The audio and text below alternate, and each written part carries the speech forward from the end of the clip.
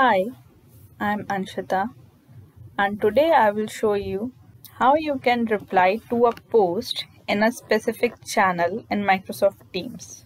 Replying means posting a message to an ongoing thread.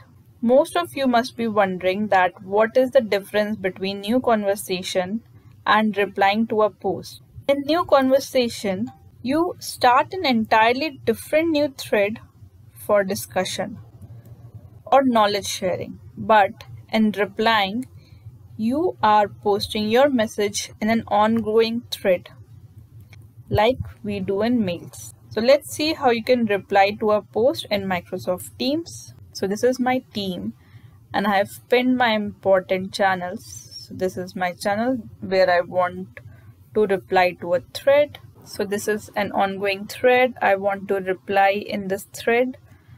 I will reply in this thread.